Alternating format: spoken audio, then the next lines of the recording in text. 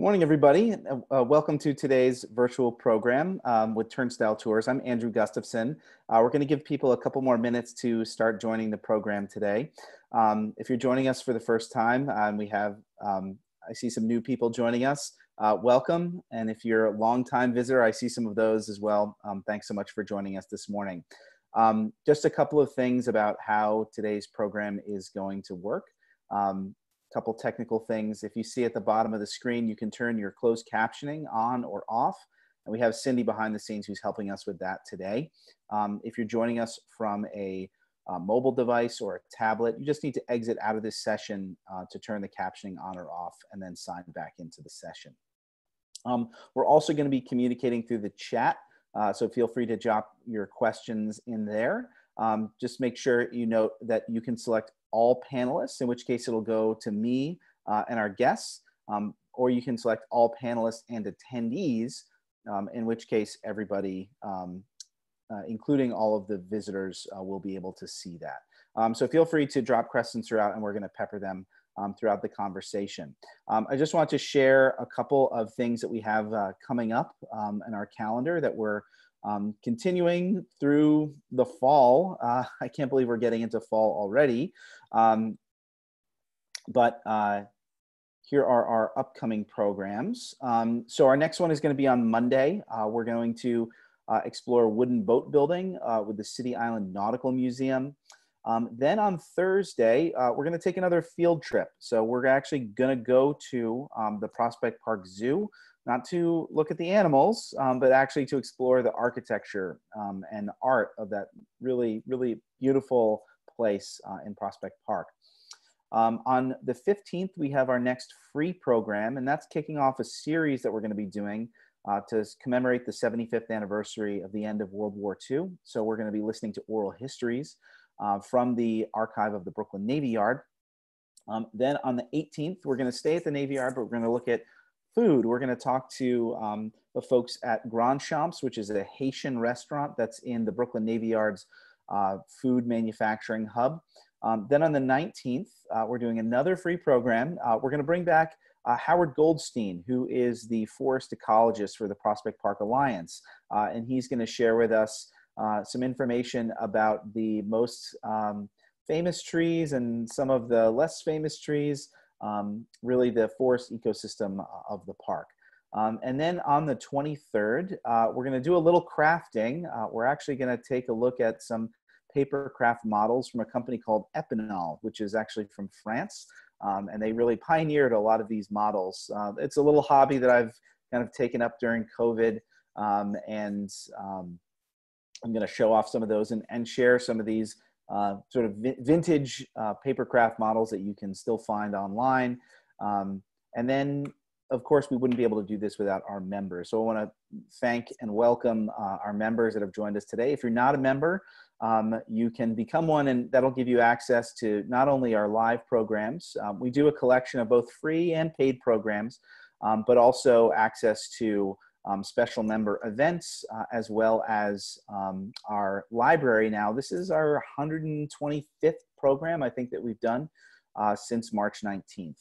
So we really couldn't do this without your support. So we just want to thank everyone for that. But without further ado, we're going to dive into today's program. So I want to welcome our guests, Lilian Yi-Hsuan Lin and Ángel Lamar, who are both designers, and they're going to be talking to us about a design project they did called the Race to Hunts Point, which to give you a little background, I actually came to an event at the Brooklyn Army Terminal last October? That was hosted by Futureworks, which is part of the New York City Economic Development Corporation. And Lilian, you were there with a booth, kind of showcasing your project. So why don't you tell us a little bit kind of about yourself, Lilian, if you want to start, and how you got into this project. Hi, everyone. It's a great pleasure to be here.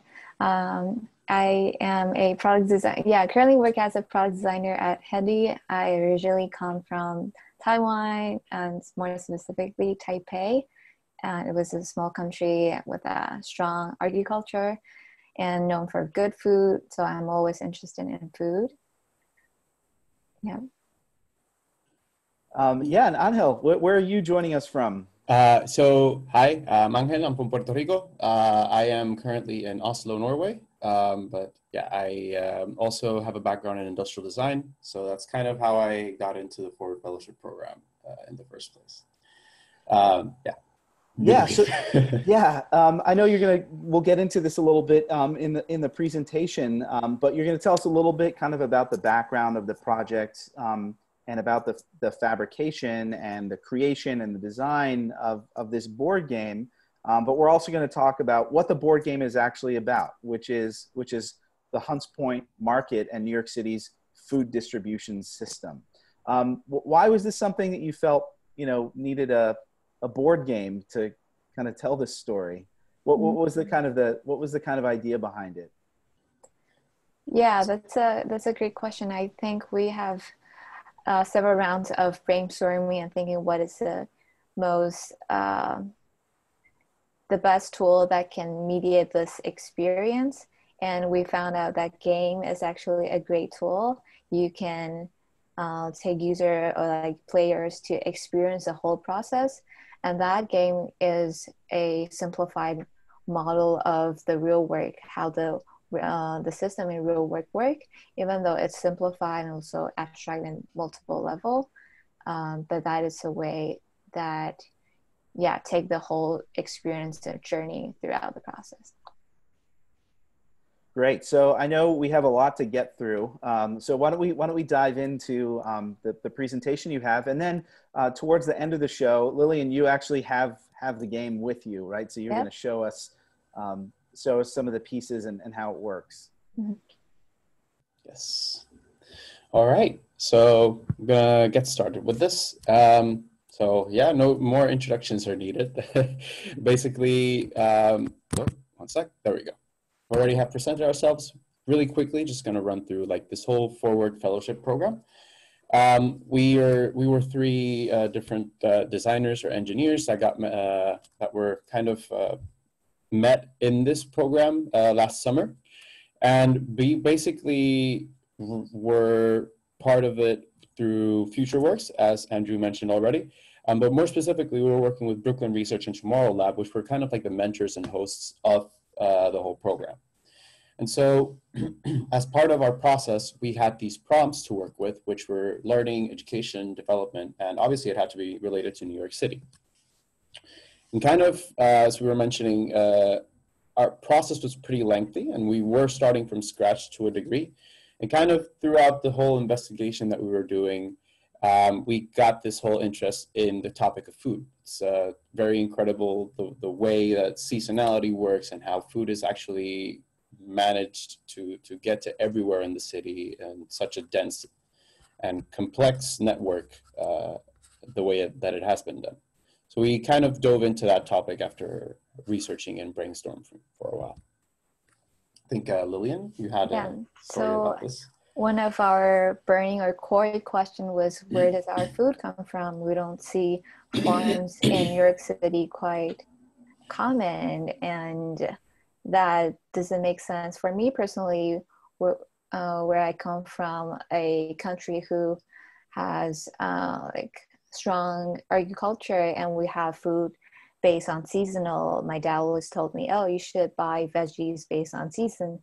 But now when I come to New York and I go to the grocery store, you can see that blueberry are a common stock that appear on the shelf throughout the seasons, and that just doesn't make sense to me. And while we dive in to understand how does this system work to supply the New Yorkers food, and we found a lot of fascinating fact, and perhaps we can talk about. So this is a chart that breaks down the food distribution system in New York City. You can see there are various of sales point from like restaurant, bodega, supermarket, and also we have another side which is the suppliers, and we have multiple supply chain that serve to different endpoints. And throughout our research, we found that there are multiple distribution centers spread out in the city, but the Hunts Point is the biggest one, which the majority of food come from that specific, yeah, that's a huge building, like several buildings that form that market. And that is how our game got inspired, using the Hunts Point. So one of the things that we noticed throughout our research is that this relation that a lot of people have with food. When thinking about it and looking at, we were looking at kind of how it happened, it's like basically the food system behind the grocery store is a huge black box. So you just go to the grocery store, you get it because it's set out and laid out for you there, and that's it. But in reality, it's really one of the small touch points that's connected to a whole broader, incredibly complex network. And kind of realizing this and what are the bigger implications of it, we were kind of exploring how this topic could be kind of presented and experienced. And that's how we kind of got into this idea of a strategy board game for high school students, particularly. As we were talking in the beginning, this thing of the board game, it might sound a little bit strange, but through our research, we found out with game designers that one of the, these factors that board game have is that they are really good at emulating processes rather than necessarily sharing information. And that's what we were trying to do with this. So from just splurting out information, we were trying to see how we could get people to have a role which would be related to not only the whole distribution part, but rather like the bigger thing that's related to intermodal transportation, to how you manage the seasons, how do you distribute your time and money, how do you use land, right? So that's where we were trying to get into this complexity of food distribution, a little bit beyond the city. And then one of our learning goals with this is to obviously experiment the complex interplay, so to speak, of all these factors, not only to learn it to a degree, but also kind of, relate to it and articulate the concept to other people, specifically their peers. And so, Lilian's going to run us through now like some of the elements of the game. So, go ahead. Cool. Yeah, let's walk you through the basic mechanism of this game. So as you can see, this is the whole game board, and there are multiple chunks of it. And imagine that you are, imagine you are operating a food business consultancy, which you oversee the process, saying cultivation, transportation, and also the trading, and how you cycle those profit back to invest in your business. So that's the basic idea. You have to manage your time and money, which are the major resource in this game. You have the option to use those resources to grow crops, or you can invest in technology that can emulate your, they can amplify your cultivation or your shipment, transportation, or you can export your produce and next slide. And you want to be the first that deliver your crops to the New York City, which you'll gain the most profit. And you can trade it at Hunts Point, gain the money back.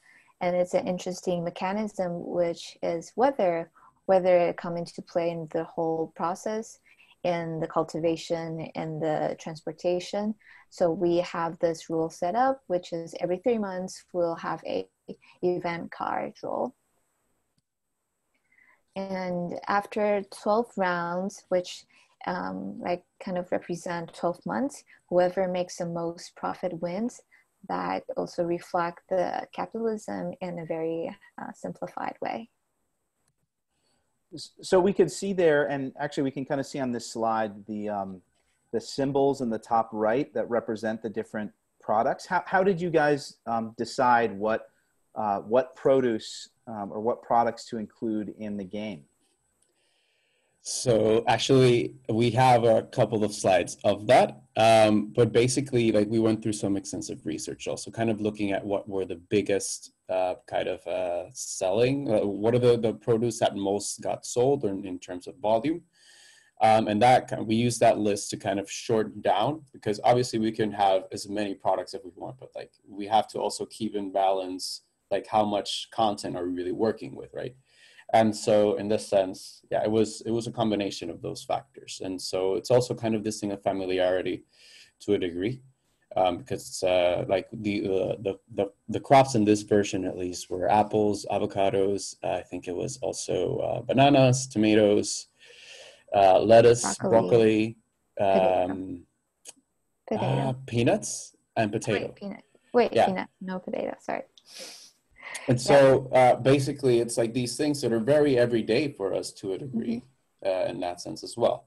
So yeah, it's a combination between numbers, what you're used to seeing, and actually what gets sold most from the places that we are kind of dealing with in this case. Because you can see here in the map, at least, it's obviously not a geographically accurate portrayal of it, but that in a way kind of goes down to these stylistic slash kind of compositional aspects, because we're trying to give protagonism to at least the ones that were involved. Obviously, every country in this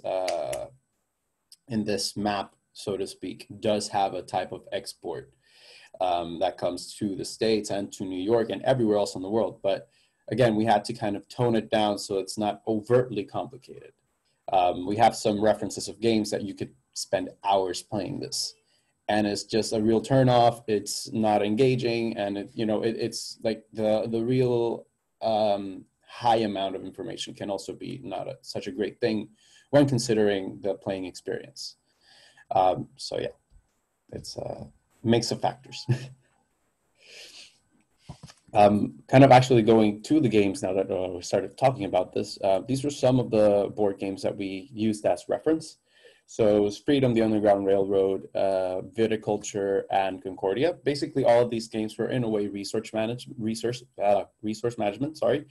The interesting factors were like the processes of what you had to do. So Viticulture was for growing grapes, and Freedom is to free the slaves from the south to the north, and Concordia was kind of developing different kinds of crops or raw resources. So it's all a little bit related, but on a much more complicated level than what we were kind of addressing with the game. So yeah, in terms of behind the scenes, we're going to focus a little bit on this part of the cards, which is the one that has the most amount of information, basically, which is kind of getting to your initial question, Andrew.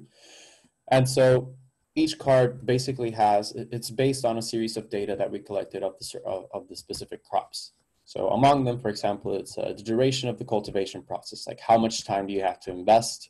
What is the major exporting country? This is not to say it's an exclusive list. Obviously, there's more countries that can export it. What are the harvest seasons? Because seasonality is obviously a super important thing when it comes to growing crops. So we tried to condense it into spring, summer, and fall, like the different quarters. And every crop has a different quality to them. So there's some that you can grow in one quarter and some that you can grow in every quarter. The storage life, this is kind of like to try and balance it out so that people wouldn't just stay waiting and then make a lot of money. And also addressing the real aspect of like, we are dealing with perishable things, right? So it's a combination of factors. The ripening process depends on how long and how perishable these things are, so they will go bad quicker. Kind of fun fact, so to speak, just to explore a little bit of actual information on the content. And yeah, basically we were using a lot of online data that we found in terms of top producers and importers and exporters and that kind of thing, to shortlist the amount of stuff that we were going to choose. So we looked into different databases to actually kind of have an approach, more or less, to how much time we're going to use. But obviously we had to balance this out with the time currency in the game as well. So there was a little bit of having to compromise from both sides to make it at least sort of similar. This is like another very visual approach to how we see the exporting and importing situations. So yeah, we just used so many different databases to kind of pinpoint a little bit more geographically in terms of numbers and whatnot would be necessary to actually decide on what numbers and values the cards would have. And for neither of you, that this was not an area of expertise, right? This was a big learning curve, right? Yeah, Yeah. absolutely. And not only that, it's also the thing of board games themselves. Like, you may think of board games as something that's like, oh yeah, it's just a board game, but we realized in this process that's not the case. I mean, there's so many things to balance out. I don't know if Lilian, you want to get into that a little bit, but Yeah, we can get into that later. yeah. So yes, again, like with the market price, this was actually one of the more tricky things that we had to balance out. It's like, how do you keep the currency flowing, and what would it mean to overstock and overproduce and underproduce? So this is an overtly simplified way of how do you approach these things, right?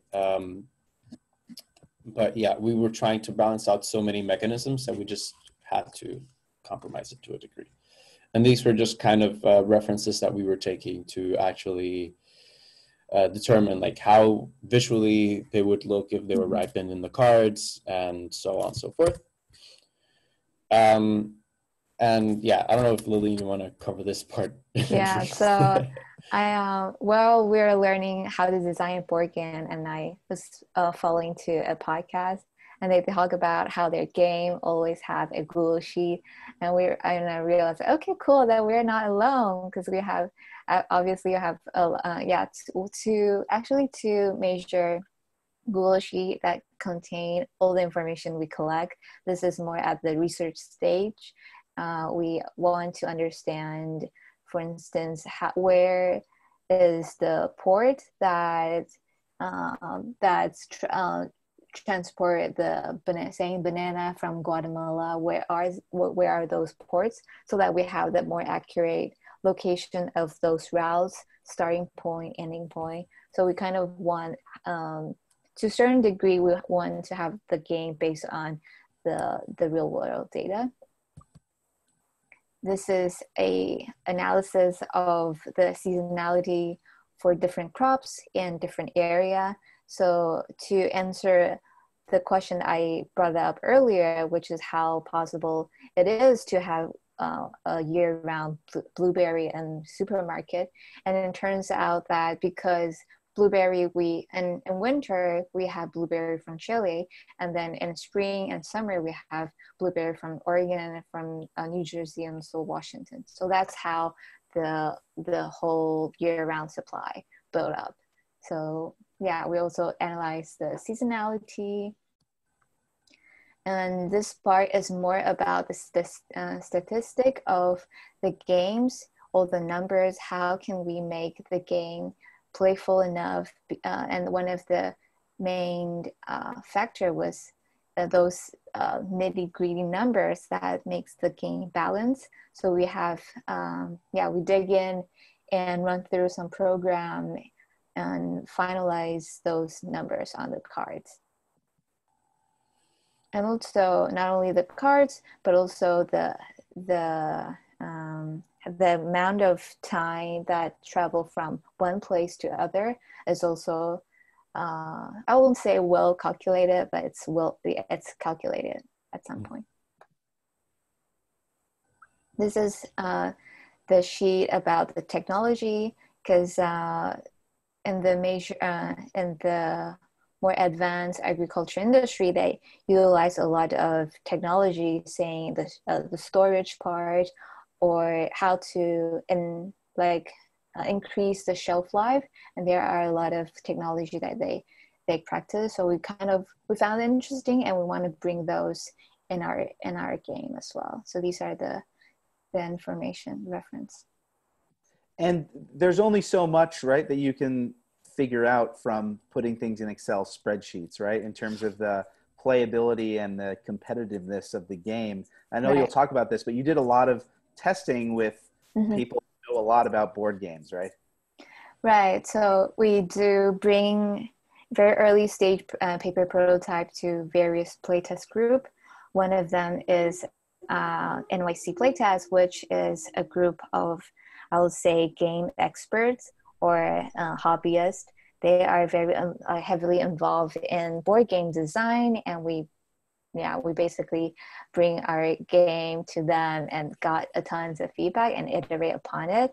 We also bring game to the high school students, and we're trying to understand what is the dynamic between the peers play in this game. And yeah, we also got a lot of very insightful feedback from them.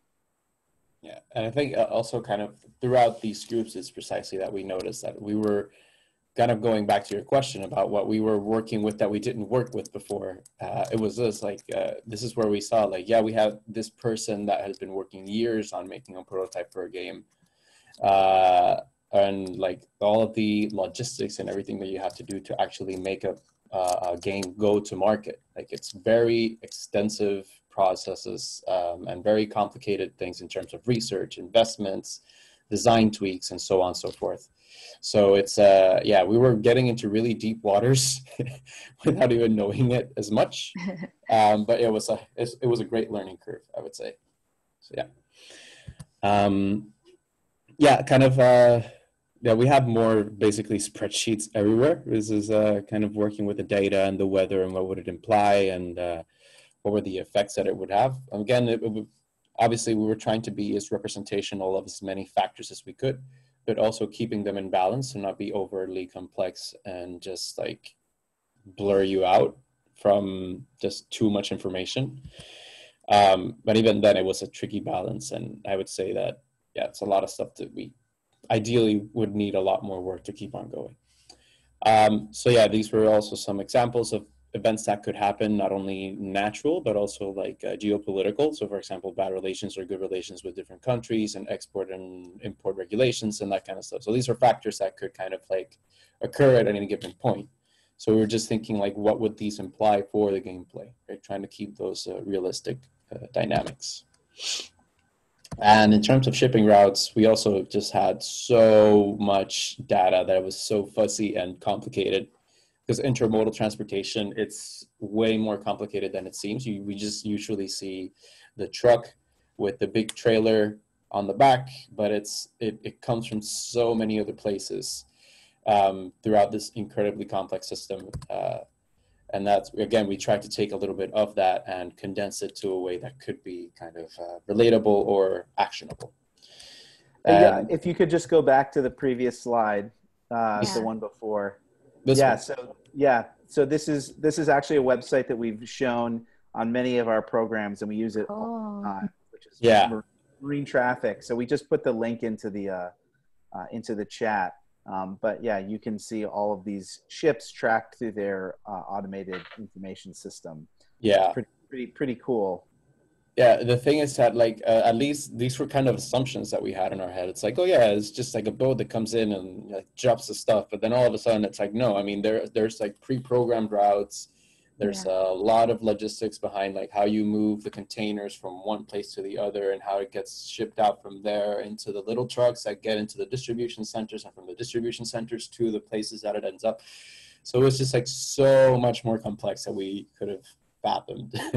Yeah, and we should add that although we're talking about Hunts Point, really nothing comes into there by ship. It all comes exactly else and then gets moved there. Exactly. Yes.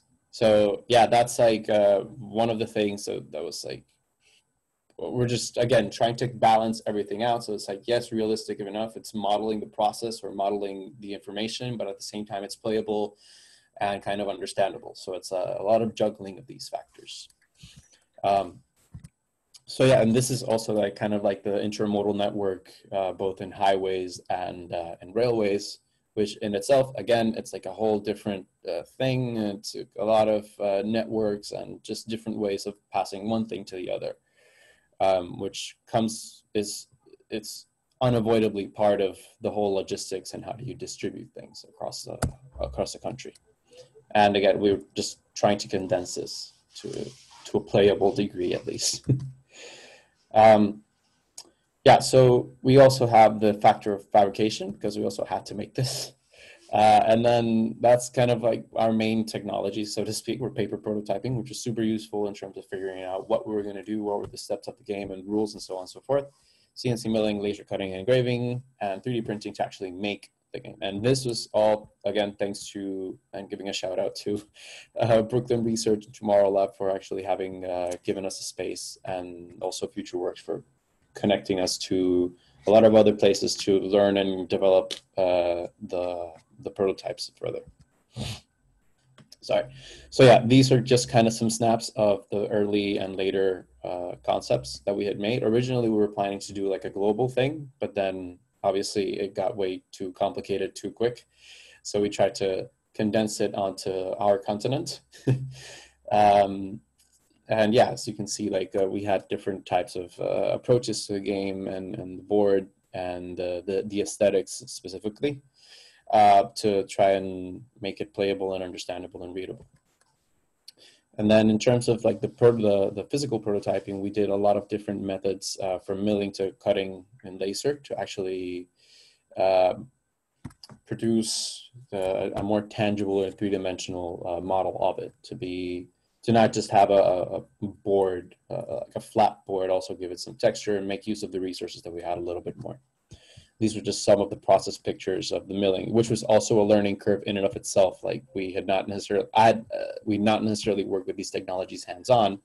So it was also like another thing that we were kind of like learning in the process.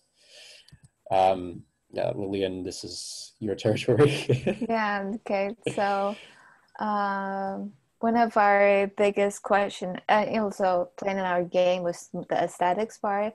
What kind of aesthetics that we want to present in this game.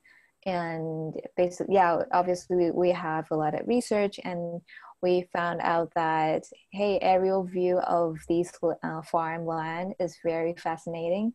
Each of the crops have their unique patterns show from the bird view eye, which is pretty much as similar as the players see the game board. So we want to draw those inspiration and also the patterns, visuals in our game. So this is our core concept in terms of aesthetics. And after analyzing those crops patterns, I started to model using the clay. That's the fastest way that I can kind of create those patterns in a tangible way. And after that, we are thinking multiple ways to replicate those patterns in our board. And one of the methods is using laser cutting. This is a testing that we have while we are testing the laser machine. Those nitty-gritty parameters how to set up the laser machine, the laser to fulfill our need. This is a video that while we are cutting our board. Oh, it can't play. You can't play? Oh no. Okay. No, sorry. No, it's all right. This is just some laser machine cutting through the board. Yeah. We can come back to it if we have time. It's okay. Yeah. Okay. And yeah, lastly, and like these were kind of like the smaller components of it, but like we also had our own respective processes of like analyzing the form and the size and just like the readability of these intermodal transportations, and how do we kind of move the things around the board per se, and as well as with the textures, we were doing this back and forth between like real life, like sketching and modeling in clay, and then passing that down to 3D printing to see like in what ways like the sizes, tolerances, and like the interplay of all of these things would kind of come together. So at the end, like for example, initially we wanted to have like a representation of each kind of intermodal, from like a boat to, a shipping ship, a truck, and a transportation train or freight train. But then all of a sudden it was like people in the game were not really paying attention to that. So it was like, okay, yeah, no, we really don't need to do that. And let's just like try to condense them and make this kind of more abstract shape that would try and join all of these three together. That's what we see on the far right. Yeah. So you can see that like the very first ones were more on the left, and then like the last ones on the right, they also have these little chip cards, which is like what we were using to represent the the crops. Continue. Right? Okay. So yeah, there was a balancing between the form, but also like the tolerances, so that we can put the pieces in the vehicles and move them around, and they're readable, and they can like be more than one at a time.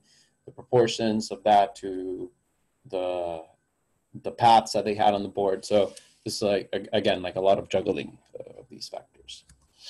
And this was part of the fellowship, right? That you had to make a physical product.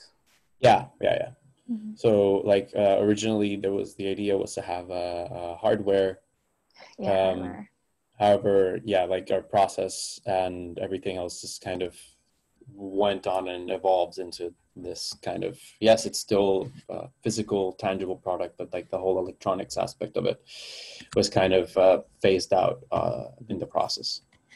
But I think like more than that, actually, the whole aspect of like how we're using advanced manufacturing and digital manufacturing as part of the process and the learning curve and everything else kind of also got to part of the purpose of the program. And yes, that would summarize, I guess, our 3 months of process of making this, I would say, first iteration of it. The kind of, to have so many reflections and tweaks that we can do around this. However, it's like a very expansive process, and and how long was the process from beginning to end? 3 months. Yeah, so we had 3 months to come up with the idea and then make it, basically. And then, we spent a lot of time brainstorming at the first few months, but 1 month. And then we land on this idea, and then we basically just run full speed and manufacture it. Yeah. That does not seem like a lot of time. Not at all, I would say. One would think it is, but it just flew by. And again, in contrast with like really refined, thorough games, it's like years in the making, and then all of a sudden it's like we're trying to do what people do in years in 3 months. It's like, So why don't we take a look at the game? I mean, one thing that maybe people can see in this image is you can see the seams in the board. So it's in pieces. It's huge. How big is it when the board is all put together? Almost around 2 feet by 2 square feet. A little bit more, I would say. So I don't know. Like, I don't know if it works, but it's something like this. I know it's like I'm virtual, so it doesn't matter. But right, you get and it's all made out of wood. So we won't see the whole board put together, but Lilian is going to show us some of the pieces and some of the panels of the board. Yeah. Right. Okay. So let's take a look. I can stop sharing the screen so you can. Oh, okay. Cool. And let's just walk you through very basic. Like the beginning of the game. So starting from the game, you will have a starter crop card, which looks like this. And for instance, this is a banana. You have to grow a banana from Costa Rica, and this is the seasonality that you can grow, which is whole year round. And you can start from this. Let's see. So you can see Costa Rica is here, and there's different routes that will connect you to the New York City. So for instance, saying you have harvested a banana and you can ship from Costa Rica here, spend money and time resource that required to this marketplace, which represent Hunts Point Market. If saying that you are the first one who delivered the banana to the city, you'll get 10 points, 10 money back, and you can reinvest the money into your growing crop process. So this is like a basic process of how you'll play the game. Also, here are some technology cards that you can invest. These are the money you have to get in order to acquire the technology. What else?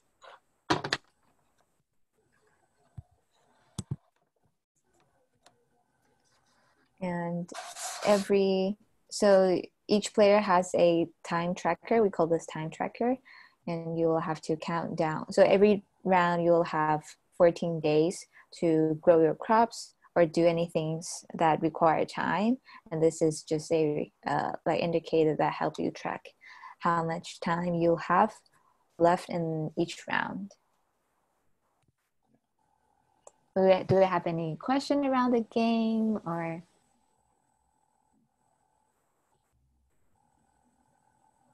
No? Yeah, sorry, Lilian. So can you tell us a little bit about some of the materials that the board is made of? Oh, yes. So, yeah, obviously the cards are made of paper, but the transportation we just take that Angel just talked about, it is made by 3D printer PLA. Okay, yeah. And these chips are laser cutted. It was a mat board. So mat board. We were kind of thinking about like what would be the process to actually give color to the players and whatnot. And we figured that actually trying to hand paint this or print this, at least with our time constraints, would be a little bit tricky. And so we tried to recur to actually using a material that already had color that we can kind of work with. So that's how we turned up to mat board, which is like a condensed type of cardboard, so to speak. Mm-hmm. And so that actually gave us a possibility of not only having color, but also laser cutting it and laser engraving it, which ended up being one of the things that we mostly used for the game pieces and like smaller game elements. Yeah, and it also sort of define the aesthetics of the game, as you can see, very woody looking, but it still have a layer of color on top of it. Yeah. I saw some questions on the bottom, but I don't know if Andrew, if you're moderating that, or should I? Yeah, sure. Well, I just wanted to make sure people are seeing the board up close. I know for some people, maybe they were seeing all three of us, but hopefully now you're seeing the board up close on the screen. I had a question, which is, did you get the chance as part of this process to go to the Hunts Point market?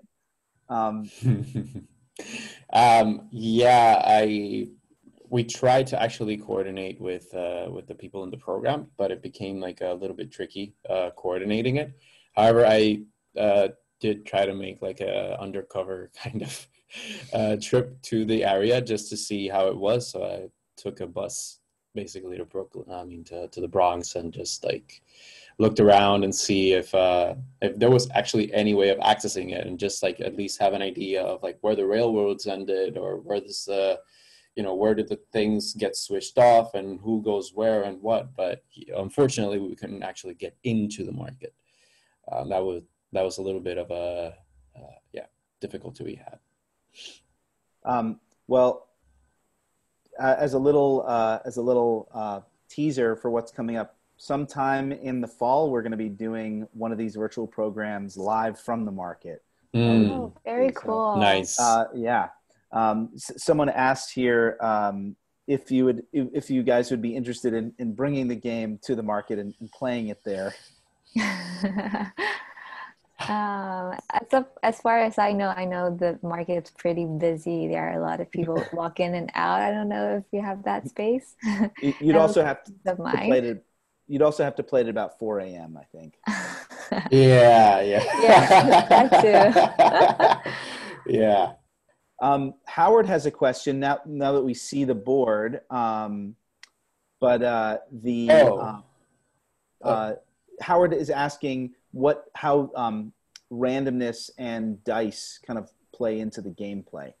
Yeah. Great question. Sounds like you're someone who are familiar with board game. So before, like several iterations before this version of it, randomism is a big component in our game. Basically, it defines how much movement that each player can play.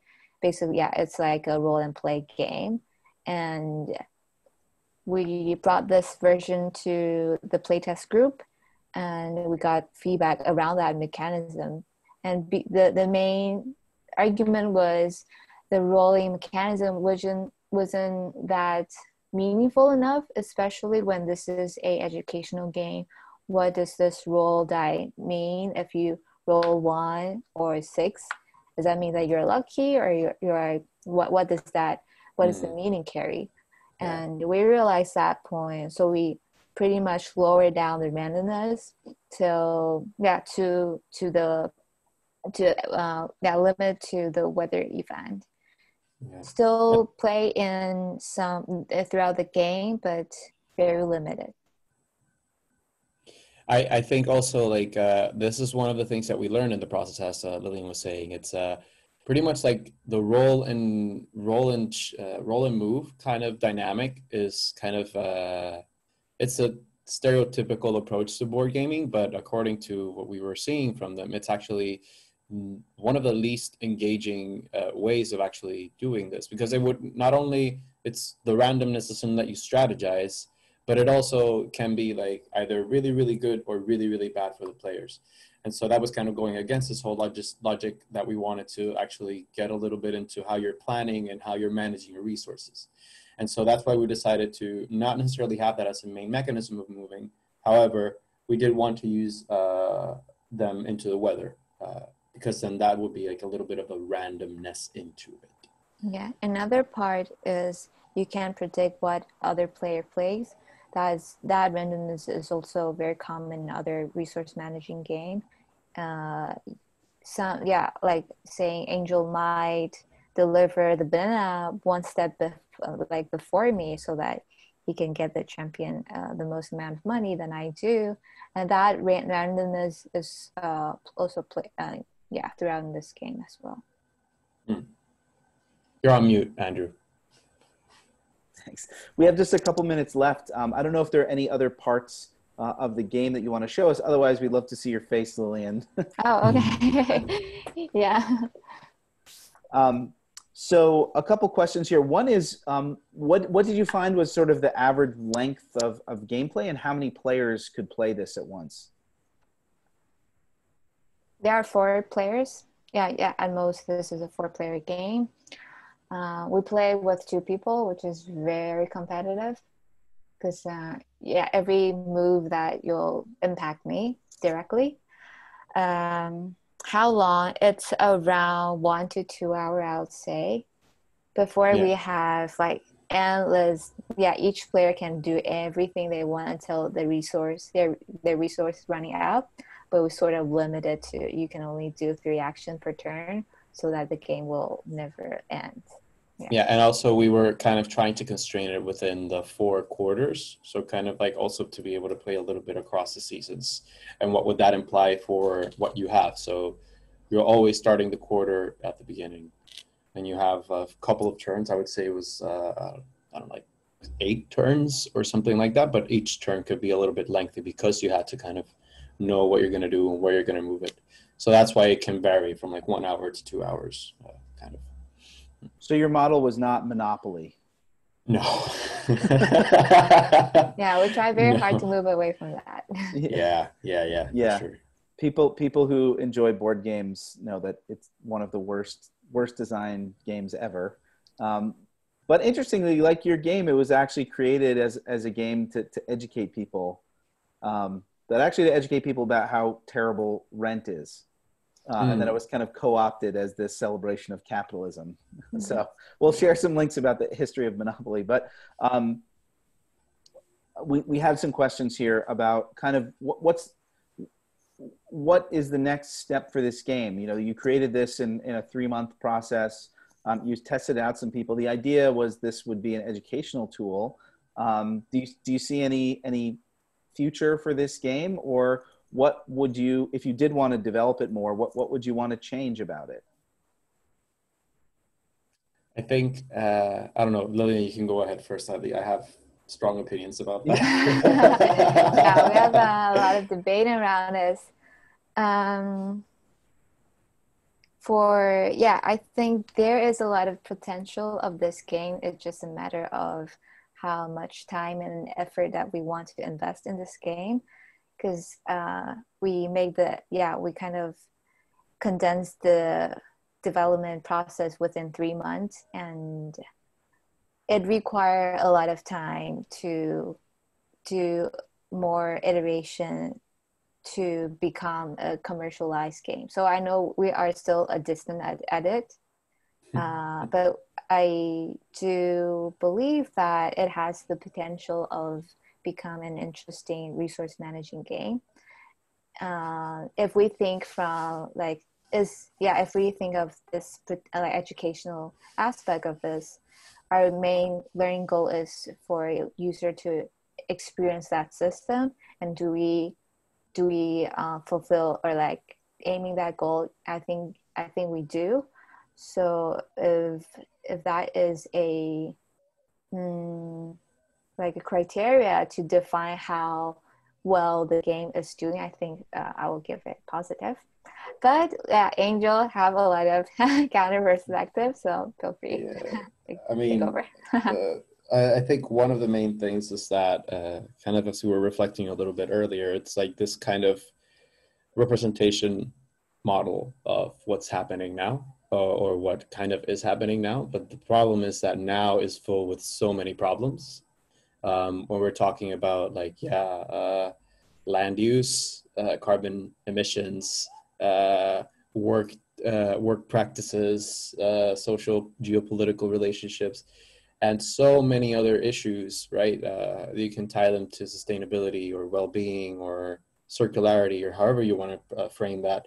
And I think that to actually have more relevance nowadays, and probably in the upcoming time, however much that time is, we do need to make a lot of modifications, because again, in this case, it's just like, who wins the most? But is that really what's most important now?